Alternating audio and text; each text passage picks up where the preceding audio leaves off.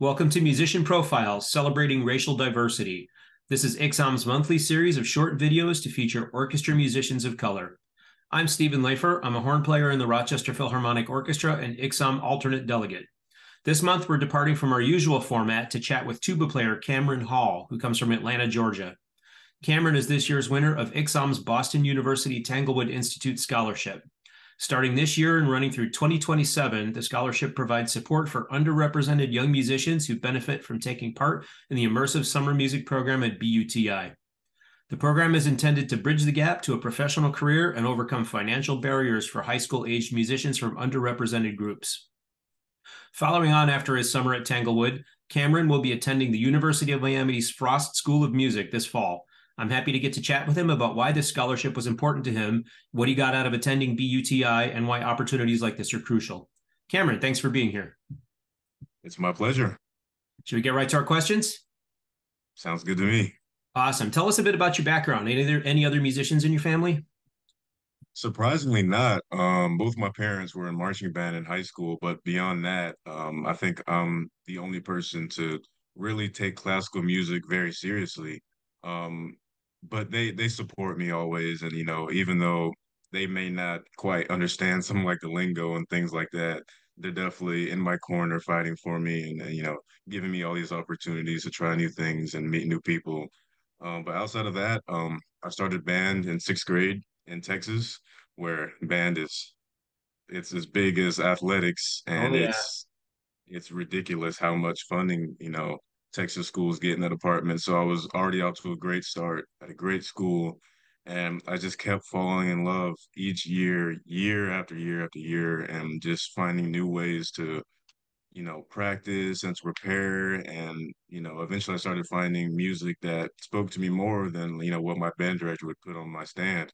Hmm. And so I think, whenever we were locked down in quarantine, that was a lot of, it was a lot mentally, on everybody, but I was able to find a safe space and just being able to practice and just putting something different in front of me that I hadn't seen before and just experimenting, listening to music and trying new things. And that's kind of where I got my start, really wanting to pursue classical music. And ever since then, I've just been on the train. That's great. Why the tuba of all things? I'm sure you get that question all the time. I do, and it's a very, very middle school boy answer of, I thought it sounded funny. So we kind of had like an instrument fair where you could try out all the instruments, and I went straight for the tuba. Oh, And sure. from the very first note, it was love at first sound. So that's the only instrument I even tried, and I knew from the start that I was gonna have a future playing the tuba. So I gave it a shot, and I'm glad I did. Good to know your goals early on. Tell us about the first time you heard an orchestra live and what kind of an impression that made on you. Ooh. I want to say in fifth grade, I heard the Fort Worth Symphony on a field trip, as a means of kind of getting us um, to want to join band the next year in sixth grade. And, I didn't take it too serious at the time because I was just thinking, oh, I'll join band because my friends will join band. But I kind of noticed, I could pick certain players out that were very passionate in their playing. Like they were into it, almost comically into it, and that kind of really resonated with me. I was like, wow, these people aren't, like this isn't their job. They're kind of like they love this and they're treating each and every note like, it's their last. And while, some people kind of poked fun at that, I really thought that was truly powerful. And I think one of the pieces they played was The Cowboys by John Williams. I didn't Oh, yeah. recognize that at the time, but I can remember that because I was so like enthralled in what they were doing. I was like, wow, this is incredible. Like, just a few weeks prior, we were playing recorder and we couldn't even muster to play the same note, let alone these people are playing full pieces and Yeah. not only that, but at almost perfect accuracy. And it was really incredible to see. So I remember that moment all Would the you say time. this was the moment that made you want to become an orchestra musician, or was it a different one?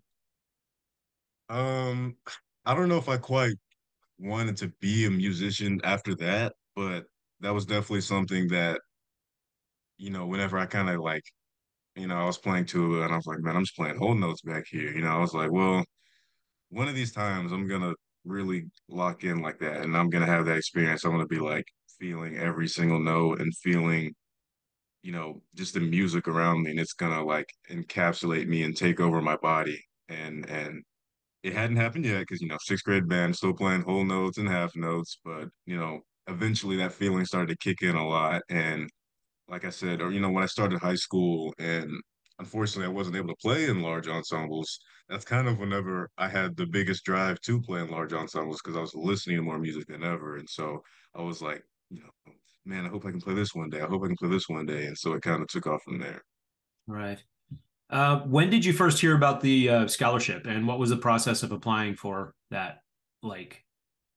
So I applied to BUTI this spring, and of course, I look for as much financial aid as possible because I love to make music. I love to go on these musical journeys where I can meet other musicians from across the country and collaborate and make music. But of course, that comes with a price. Hmm. So when I was filling out the audition, I saw there was a scholarship. Of course, I had to jump on that as well because I would hate to feel like I missed out because I couldn't afford the trip. And so I'm super grateful that, scholarships like, the ICSOM scholarship exist because, it really opens up a path to musicians that may feel like they're cornered by their finances. And that's something that you shouldn't have to experience at such a young age. You should be able to try new things and open new doors and get all the experience you can. Absolutely. What was your overall impression of your experience at Tanglewood? Well, I had a great time. I'm a Georgia guy, so I'm used to hot weather. So waking up at it's 48 degrees in the summer, I was like, well, what's going on here? Yeah, But the repertoire was incredible. We played Mahler 6, Czech 5, the Enigma Variations, Rimsky-Korsakov, many great pieces with great faculty from the BSO, from Boston University, and other institutions across the country. And just being in such a place where like music is so integral to the city of Lenox. People live there in the summer just to go see the Tanglewood concerts, and it was fascinating that I could it's walk up to anybody hardcore on the there. street It's pretty and hardcore there. yeah, they would just talk about the piece. They would talk about the concert from last night, and I was, just it was incredible. And the level of playing is so high from these young musicians. It's astounding what, these 16, 17, 18-year-olds are doing at such an early age. And it's just a privilege to kind of be able to, be in the same space as some of these like world-class musicians. So I got a lot out of it. I grew like mentally as a person, also of course musically, learned a lot of things about the profession that I wouldn't have gotten if I just played my instrument at home. So overall, I wouldn't have traded it for the world. Absolutely. What was your favorite musical experience over the summer? I would definitely say probably playing Mahler 6 in Ozawa Hall. It's a gorgeous hall, and they opened up the back so you can see the landscape and the Berkshires, rolling mountains. It's gorgeous. Just playing Mahler 6, like I played some Mahler symphonies before, but 6 is by far my favorite. It's a So just the beast. experience of finally, yeah, it's great. It's tragic, but great. So just that How far away experience. from the hammer were you? Very close, like Oh, I'm definitely close. sorry. Had to do what I needed, I'm sorry. Um, it was cool though, because it's like I said, when you're listening to it and you're like, that tuba solo, like, I'd kill to play that. And then you put the music in front of you and like, and then, now it's my time to shine. So Sorry, yeah. uh, those things, like just things that you pick up when you hear recordings, um, you can only get so much out of that. But like when you're actually in a rehearsal space or, let alone on stage, and you can just like you can almost feel and see the music in the air. And especially with things like the hammer, like you just don't understand how powerful like it shakes the room. It makes the entire space vibrate.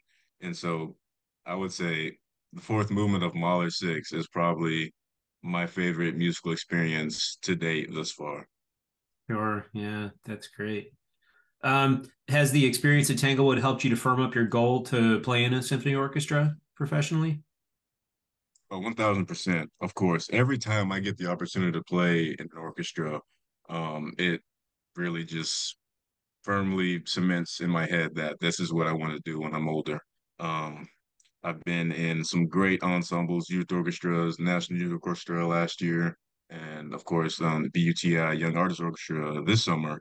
And every single time from the first downbeat, I'm just like, this is incredible.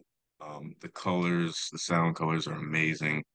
The rep is, it's so diverse, which you can have open a concert versus end, and it's just like from the beginning, it's just you feel at home sitting in the Yeah. back row, but still feeling like, I belong here.